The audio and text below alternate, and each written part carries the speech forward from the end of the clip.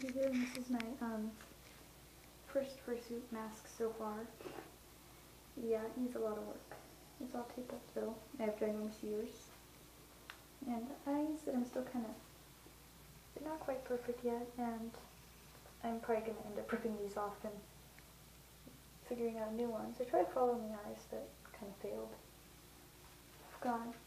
I don't have a moving jaw, unfortunately, but I do have an open mouth. That is lovely. It's all taped up, except for right here.